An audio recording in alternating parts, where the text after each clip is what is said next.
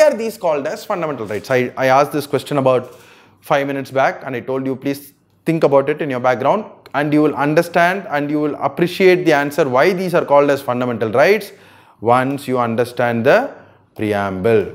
So all of us have read the preamble. We the people, having solemnly resolved to constitute India into a sovereign, socialist, secular, democratic republic, and to secure to our citizens justice, social, economic and political liberty of thought, expression, belief, faith and worship, equality of status and of opportunity, and to promote among them all fraternity. Right?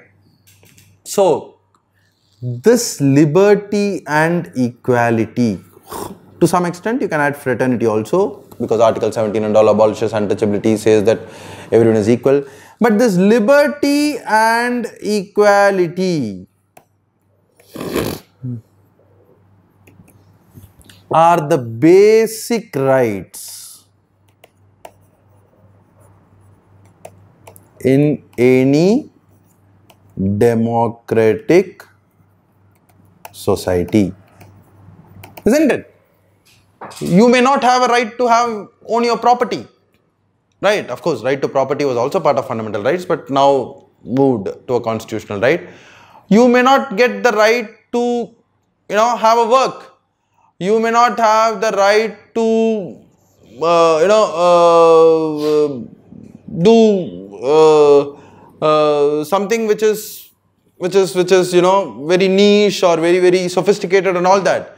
But the basic liberty to do what you want to do, the right to life, the right to express yourself, the right to do whatever work you want to do, the basic liberty to follow the religion of your choice, the basic liberty to be protected from wrongful action of the state in terms of arrest or in terms of conviction and all those.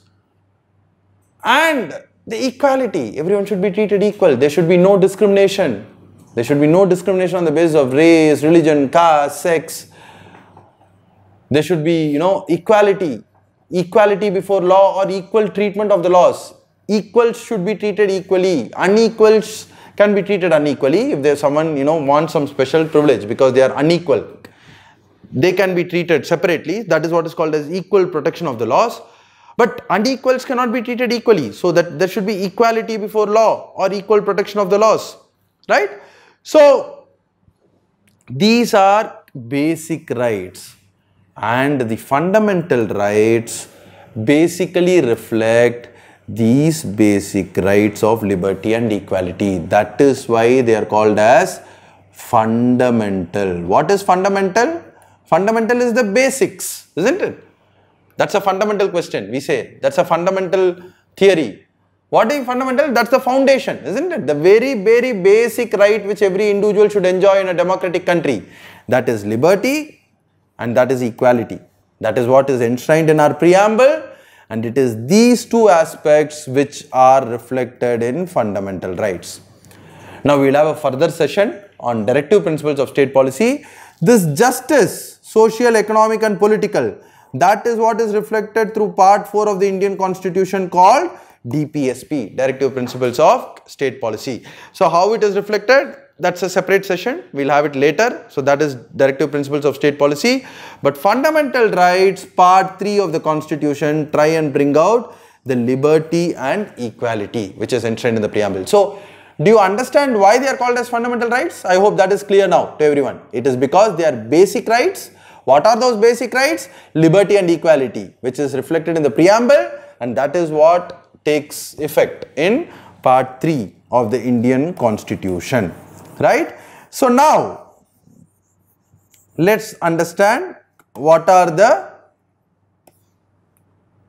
basic understanding of fundamental rights, about how it is given in our Constitution, what are the various types of rights that are given, fundamental rights which are given in the Constitution.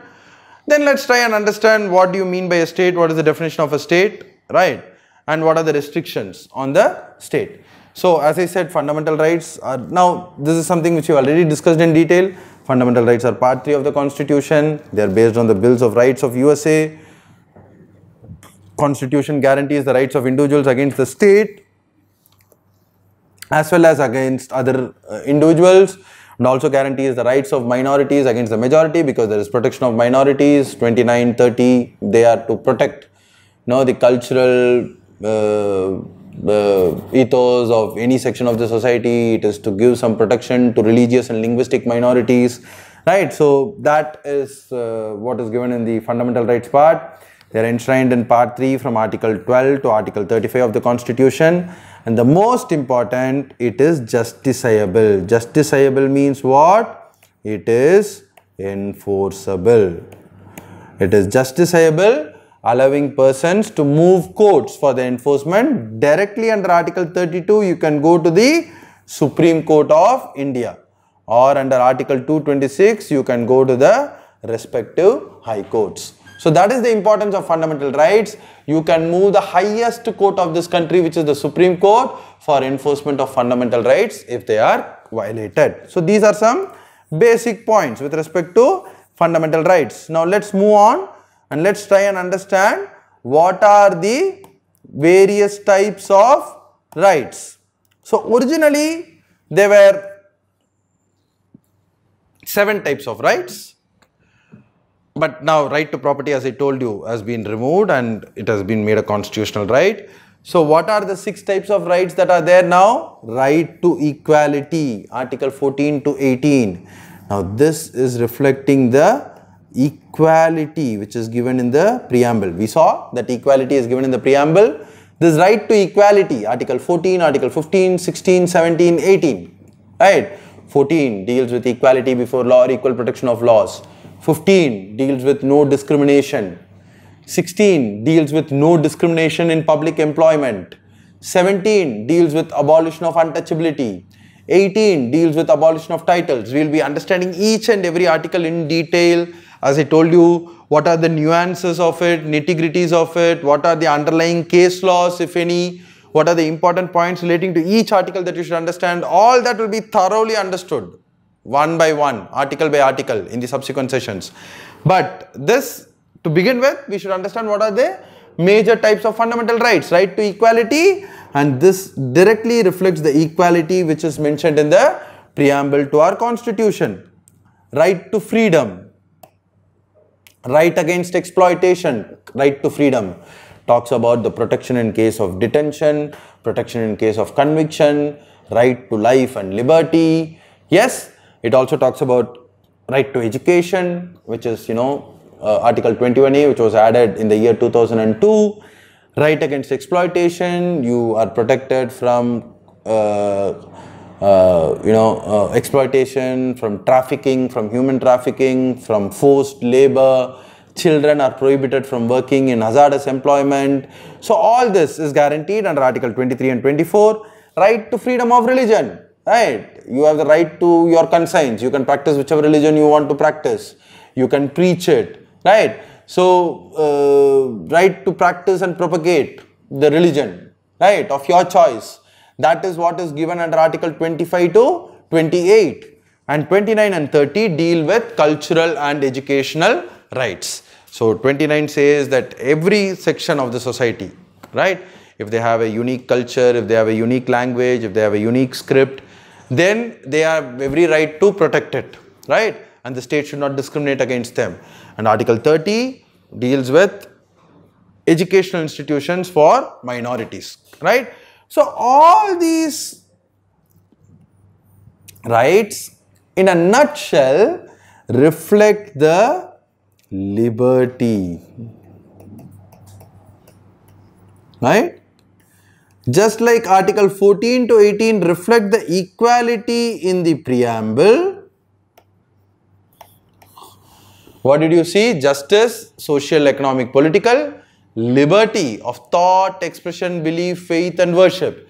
Now that liberty is what is guaranteed from article 19 to article 30.